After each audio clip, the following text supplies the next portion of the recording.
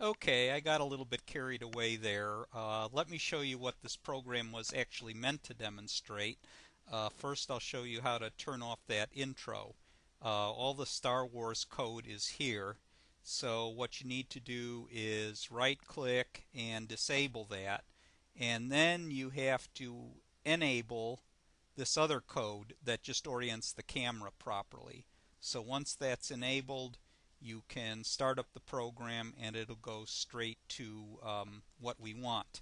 What this does is the same thing I showed you in the sketch demo, and this calculates whether you have enough gas to make a trip. If I start off with 5 gallons in the tank, press enter, and I need 2 gallons for my trip, press enter, then I'm okay, and the green light goes on to show that I have enough gas.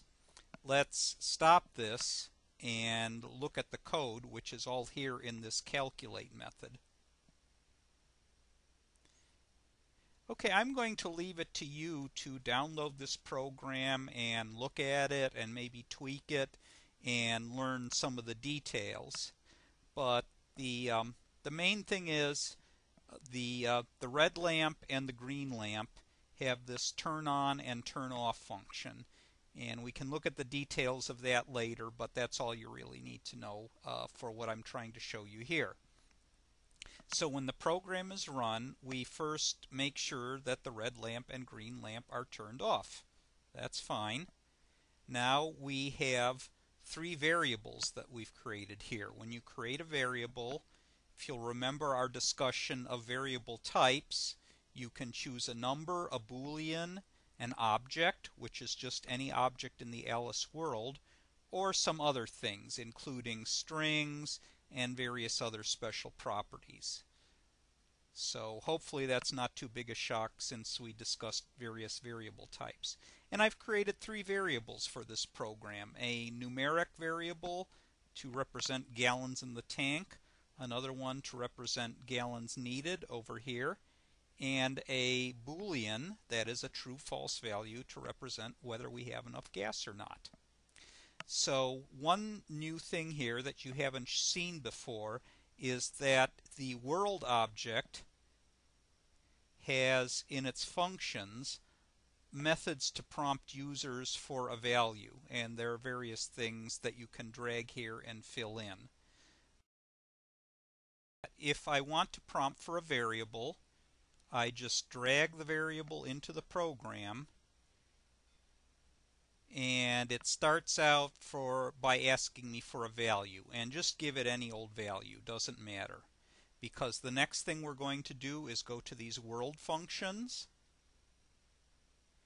and drag in ask user for a number, and we just drop that into the value slot, and then you can enter whatever question you want to ask.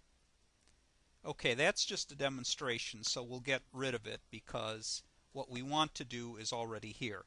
So first we ask the user for the number of gallons, and that goes in this variable. Then we ask the user how many are needed, and that goes in this variable. Then next, we take our enough gas Boolean value. We would drag it down here. Let me show you how this was done. And again, we'll start by just giving it an arbitrary value because we're going to change this. So this by itself sets it to true. But what we're going to do is a comparison, and that also comes from these world functions here. And okay, let's fit a greater than test from our world functions here. And when the little frame lights up there in a green outline, that means we've done it properly. First, it prompts you for a value for A, and there are some constants here, but we want an expression. So the first value is gallons in tank, and then it prompts you for the value of B. This is a little awkward, but just play around and you'll get used to it. And we don't want a constant, we want an expression, and we want B to be gallons in tank. And that's exactly what we have here. Oh, I goofed. And if you make a mistake, you can just fix it after you're finished. Just click on this little down arrow here and choose something else. And that's what we wanted. Of course, now we got two of them here, but that was just a demonstration, so I'll discard this one. And finally, in this if statement, we could have put this comparison in here, but just so that I could demonstrate Boolean variables, I set the truth value of this expression, that is whether or not we have enough gas, to here. And so if this is true, we turn the green lamp on, and if it's false, we turn the red lamp on. And that's all there is to it. If you don't understand this, just play around with it, and you can ask me in class or send me an email, help I'm confused, and I'll get in touch with you.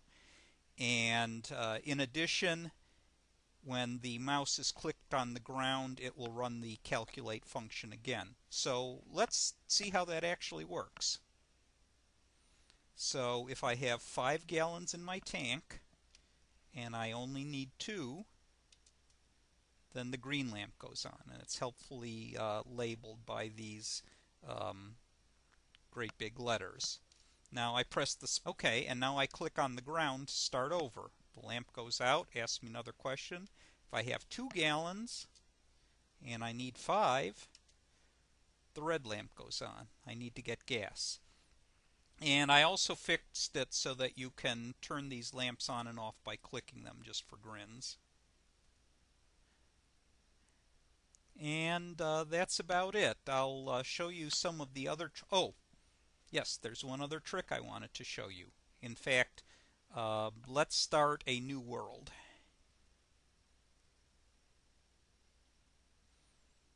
No, we don't want to. Okay, let's choose a sand world. The Star Wars effects in the beginning were made using billboards and a lot of trial and error. To make a billboard, you just have to have a graphics file, and in the file menu here, you click on Make Billboard, and then you find the graphics file you want to import. Let's see, here's the one I used for the crawl. Import that, and it made me a billboard. Let's see if I can make that bigger so you can see it. And it's just an object. If I spin it, you can see that the text is backward on the back. And what I did was put it up in the sky and then tip it over and make it move past. And I made the sky black. And this is the only real trick. I just spent a lot of time fussing around until I got it to look right. And one other trick I used is, if you look over here in Properties, any object can be hidden by setting is showing to false. And that makes it disappear. So I used that, and I also used this opacity thing, and in order to make it fade. So you can, if you set it to 50%, an object will start to become transparent, and so forth. So if you're interested, I'll cover this in more detail later. So I've provided this program for you to download, where I posted the exercise on Blackboard. So please do that and play around with it. And if you mess it up, just download it again and hack at it some more. So have fun.